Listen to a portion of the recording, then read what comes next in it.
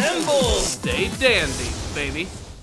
Choose your favorite 1980s song and get ready for a training montage, because that's exactly what's going to be going down in the latest batch of episodes from Boruto, Naruto Next Generations. And things are really starting to heat up, especially in the latest episode of the series, as we're about to get to the next major confrontation of the series. But before we get to that, I do want to talk about the previous episode, which I didn't have a chance to review last week as I was very busy and I was out of town. But I had a chance to sit down and watch both of these episodes today, and they certainly have a lot in common, as it's more about the relationship that's building between Boruto and Kawaki and the other characters as they prepare to train for the next portion of the series. A lot of this training comes in the form of the use of karma and trying to learn a little bit more about the mystery behind it, how it truly works, what its true purpose really is. And Kawaki really is the most proficient at using it, and that makes perfect sense, as that's basically been what his entire life has been all about, as being this secret weapon which has been created by the Kara organization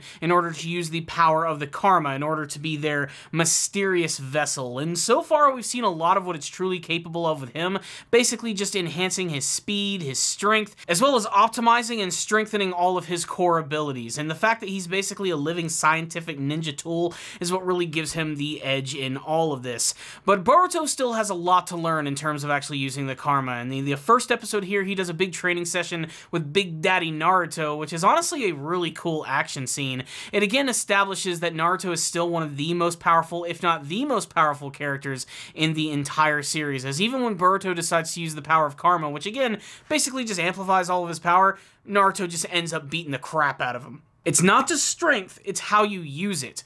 Being super powerful and everything really isn't the end-all be-all in the Naruto world anyway. If you can come up with a really good strategy to take down your opponent, there's a good chance that you will win. That's always been one of my favorite things about Naruto. There is power scaling in a sense, like there are those characters who are just inherently going to be way more powerful than the others, but again, if these characters can come up with some sort of strategy, they might have a chance. The only other really big surprises going on in this episode is the fact that we do have kind of like a meeting between Team 7 and Kawaki since their very first encounter, with Mitsuki meeting him for the very first time, as well as Sarada, who's also been inspired by Boruto and his training with his father, that she decides to ask Sasuke to learn how to use the Chidori ability, which is, of course, Sasuke's signature technique, which I think is going to be really awesome. Whether Sarada outright just copies the ability or comes up with something new, like a variant of it, remains to be seen.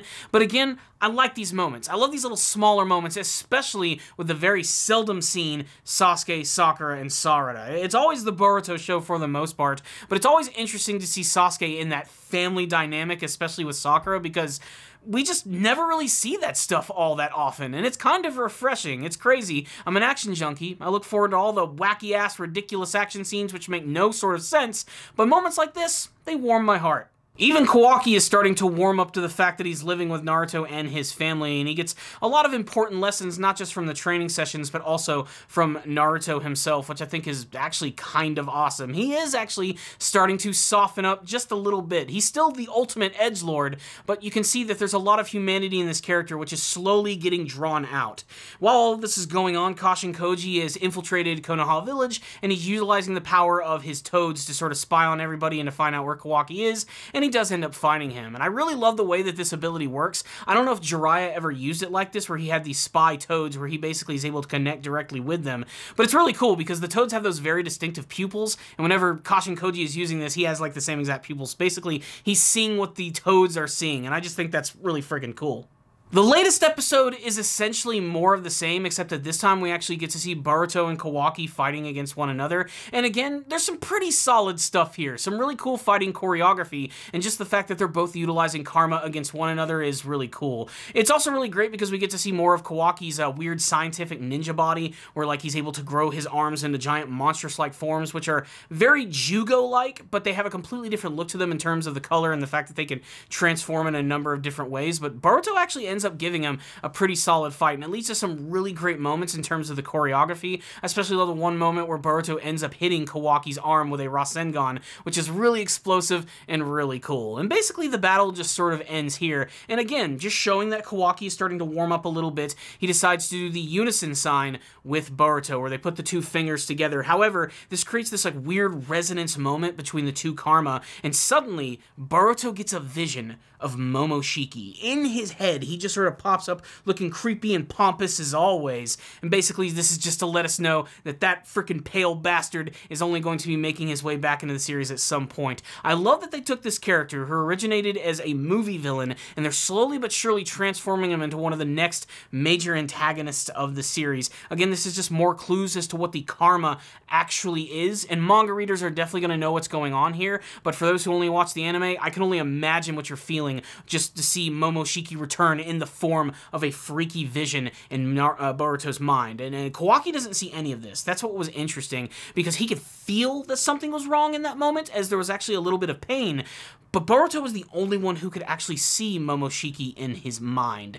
So it's pretty freaky deaky stuff. So Kashin Koji is still being very cautious in terms of what he's trying to do, but Delta, she's straight up getting pissed. She wants some action. She wants to figure out where Kawaki is and immediately get him back to Kara. And so she decides to use this weird drone which comes out of her back, this weird triangular robotic-looking thing which flies around Konoha Village, and luckily it doesn't use chakra, so it can't actually be sensed. But eventually she is able to use this ability to find Kawaki, Boruto, and all of his friends while they're training out in the middle of the woods, and she immediately goes on the chase, stupidly Iron Manning her way through Konoha Village, which sets off all sorts of alarms. Ino immediately notices. She starts to communicate with Naruto, letting him know that shit about to go down. Kashin Koji notices that Delta has officially lost her robotic shit, and that's where she decides to make this really great landing right in front of everyone as a big battle is about to take place. You look at the preview for the next episode, it's Delta versus Naruto, Naruto versus Delta. It's gonna be so exciting. I'm so excited to see what they're going to do with this next coming episodes, because there is some really solid action which is about to go off, and there are some small snippets of that in the preview.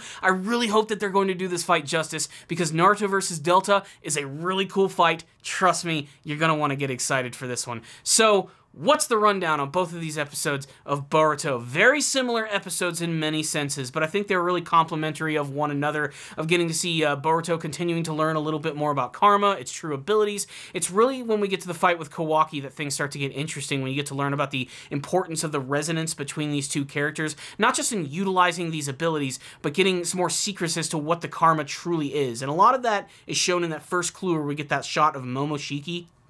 Just really cool callback to his villain, and again, you just pay attention, it's gonna get crazy.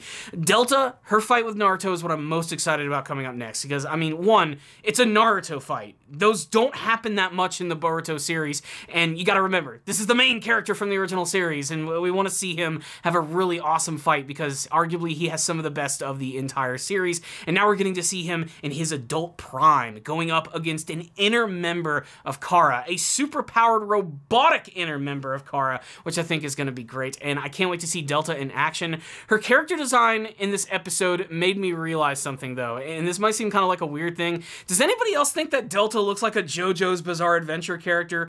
Maybe it's the ridiculous hair color, the look of the eyes, the lipstick, just the fact that she's this weird, super oddly feminine type of character. I don't know. It's not to say there haven't been ones like that in the series before, but I don't know why, but there's a lot of close-up shots of her in this episode, and it just makes her look like someone out of JoJo's Bizarre Adventure. I don't know what it is. I really think it's the color scheme and just the overall design of her face and everything.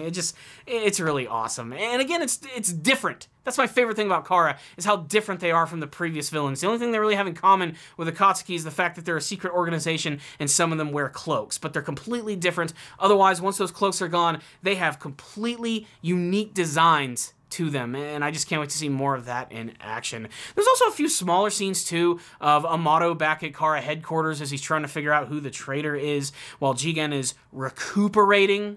They don't really want to get into that all that much. Code is basically just sort of bugging him during all of these moments as they're basically trying to figure out who the traitor is. To me, while it is always interesting to get extra scenes with Kara, this one went on just a little too long, and it's just kind of boring, to be perfectly honest. It was the only part of the episode that made me go, Can we just get to the next training session here? I don't know. Seeing the same camera angles every 2 seconds for like the next 5 minutes was just kind of boring in my opinion. Again, I don't usually bring this stuff up that much, but again, I'm reviewing the episode. Frankly, to me, it just felt like the type of material that didn't need to be expanded upon all that much.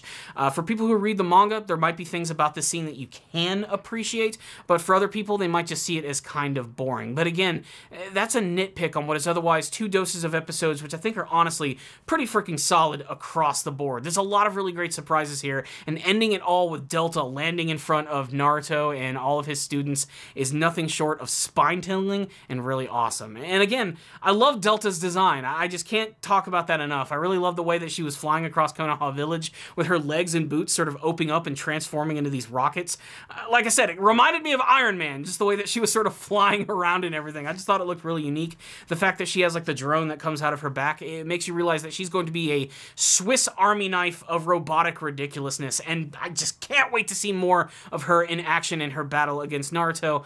I'm pumped for that. But I really did like both of these episodes. I really didn't have any major complaints with them. I thought they were pretty solid material, and if you're following the series, I think both of these episodes are mandatory viewing if you want to get a better appreciation of the overall story. Some of the moments aren't perfect, but for the most part, it's all really entertaining. And again, they're continuing to do a great job of humanizing the character of Kawaki and making him really interesting with the way that he's interacting with not only Boruto, but with Naruto and even with Himawari, especially the whole like trying to repair the vase thing. I don't know, something about that scene just feels way more powerful in the anime version than it did in the manga version, and I'm really digging it. So I'm gonna give both of these episodes a 4 out of 5. I thought it was solid material, but I want to hear from you guys. Make sure to tell me in the comment section below what you thought about the latest episodes of Boruto Naruto Next Generations, all of the big training moments, Kawaki versus Boruto, and Delta arriving, getting ready to fight. What do you hope to see in her battle against Naruto? Sound off in the comment section below, and let's talk all about it. Thank you guys so much for watching this review.